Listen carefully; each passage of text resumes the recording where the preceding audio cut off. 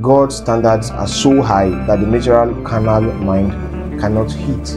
It takes the man of the Spirit to utilize the things of the Spirit. Manifestation awaits you after this message.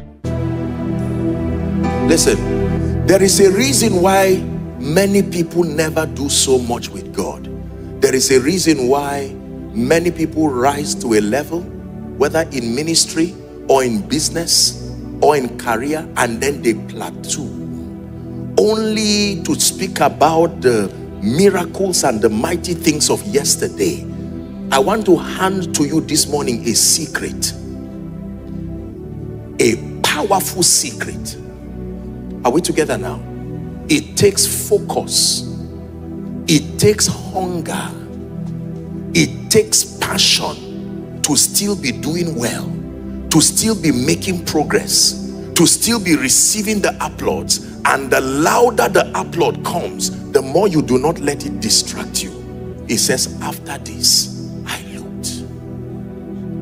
Some of you were looking well, your gaze was intact until men began to clap. Their applause became louder than his voice.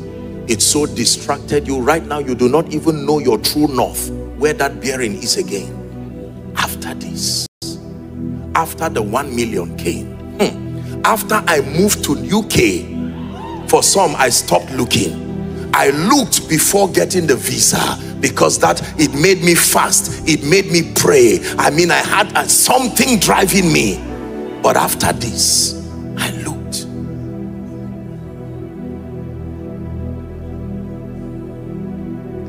The Bible tells us that the door was opened and the voice came. It did not come just as a gift. It came as a reward, because God was watching. Chapter 1, watching. Chapter 2, watching. Chapter 3, watching. You mean in spite of the fact that you have been given the privilege to document this, your focus is not distracted? In spite of the fact that even if we were to stop here, you would still be a champion as an apostle. He says, after this, I looked. And because he looked and beheld, a door was opened in heaven. Where was he before? So even in heaven, there is still room for more. You would think because he was already there, that meant all he saw was all there was to be seen. It says, I looked, and the first voice which I heard was as a voice of the trumpet talking with me. And he said this in honor to my passion, in honor to my hunger, in honor to my press. He says, I see a desire in you to last. I see a desire in you to remain. I have studied the way you do ministry, and I see that you intend to remain even after 30 years. You intend to remain in business. You intend to be a leader in your field. Therefore, come up hither. It's a call. Come up hither.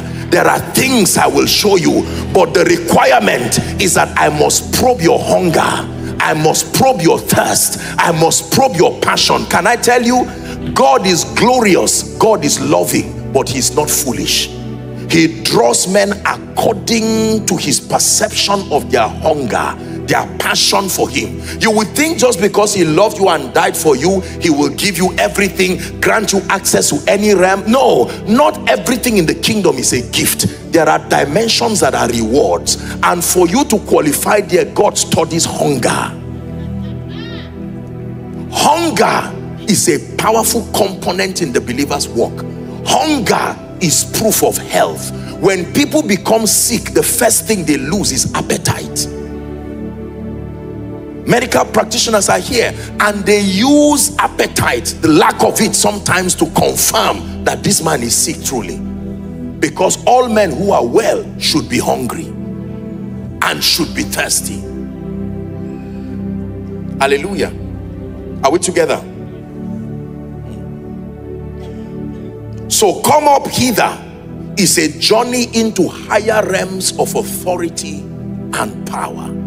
Come up hither is not just a statement, it's an initiation. God is calling you to tell you there are higher realms of power, there are higher realms of authority, and that he wants to bring you into, but you have to see. There must be that desire. My God, Moses never knew that the rod he was holding could become the rod of God one day, that rod could part the Red Sea. Had he tried it at that point, that version of him could not perform that miracle. Only God knows what else your hands can do. Only God knows what else your mind can do. Only God knows what else your organization can do. But that version of you, that version of consciousness and understanding cannot go that far. So he said, come up hither, come up hither, come up hither. Why is he asking you to come up hither? Because there are things that need to be altered as far as your perception is concerned. Come up hither is a journey into higher realms of revelation. Is altering your sight, is the business of sight. Come up hither and I will show you. Not I will tell you. There are things you need to see. You can doubt what you hear, but you cannot doubt what you see. There are times you pick a call and maybe because of some network challenge, you need to verify who is speaking. And the person almost gets angry and says, you've forgotten my voice, but not when you are seeing. You cannot look at someone and say, are you the one? You see that now. Sight is more powerful than sound because it creates greater conviction. Come up hither and I will show you. Is God speaking to someone? So it is a journey to higher levels of authority and power, and that happens by higher levels of illumination and revelation. Let me tell you the truth. The whole journey of come up hither is a business of consciousness and revelation.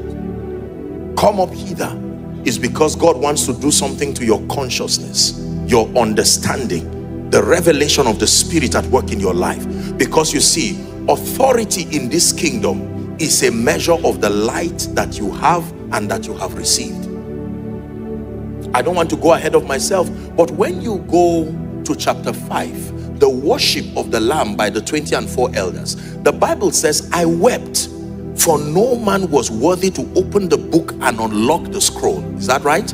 Then the Bible says, the elder tapped me and he said, weep not, for the Lion of the tribe of Judah, the root of David, is worthy to open the book. He now said, I looked on the throne and I saw a lamb as though had been slain, having 7 eyes and 7 horns. Take note of that statement.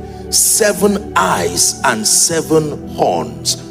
The eye represents light and revelation. The horns represent authority. So for every dimension of authority, there is a light component that connects to it. 7 eyes and 7 horns. 7 eyes and 7 horns. You don't step into that zone of authority until you have the light component. I have seen this in my visions many times, and so I know, not just by scripture, it has become my experience. You are empowered by light. You cannot demonstrate authority beyond your level of light. Your authority is at the mercy of your spiritual understanding. When God wants to expand your reach in terms of exercising authority, what happens is that he opens your consciousness by revelation to higher truths, deeper dimensions. And this is what God has called us to experience even this morning. Is someone changing? So the whole journey of come up hither is a journey of revelation and an alteration to your consciousness. Revelations 4 verse 1, it says, come up hither and I will show you. Revelation chapter 5 verse 1, I want to show you a few scriptures. 5 verse 1, media, let's walk together. We'll look at verse 1 and then verse 6. It says, and I saw. Somebody say, and I saw. Are you seeing that is a whole business of sight, seeing? Go to verse 6 please. Revelations 5 and verse 6. And I beheld, and lo, in the midst of this I saw. I beheld, I saw. I beheld, I saw. I beheld, I saw. In fact, let me give you one more scripture.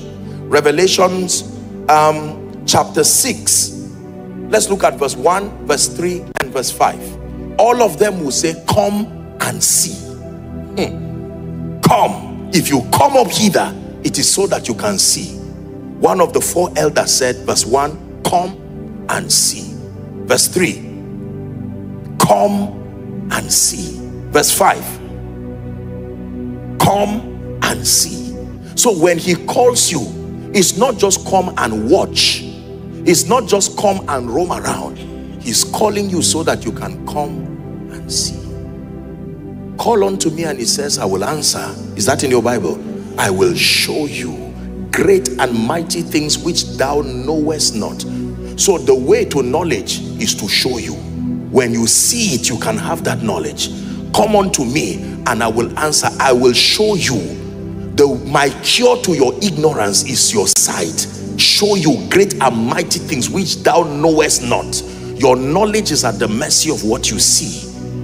When God wants to correct a man's ignorance and take away spiritual limitation from your life, he gives you a higher perception of spiritual things. Let me tell you the truth. There is something God can show you about finances that will make it look like you are holding a charm. You will conquer finances in this realm in a way that surprises you. There is something God can show you about the healing ministry, and you will command tremendous power.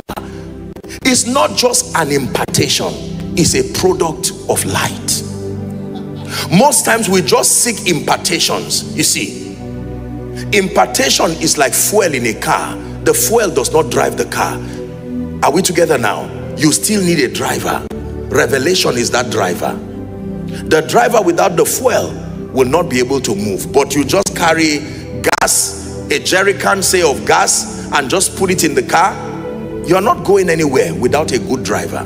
It doesn't matter even if it's a new car. Revelation is that driver. It creates transitions. The value of the anointing is that it comes upon an individual who is transformed by light. You see the potential of impartation when transformation by light has happened. Are we together now? When the vessel is small, it makes the oil small. You will blame the oil, but the oil has potential to assume the shape of any vessel given to it. The prophet said the problem is that the vessel is small. He says, go and borrow vessels. Borrow not a few. Hallelujah.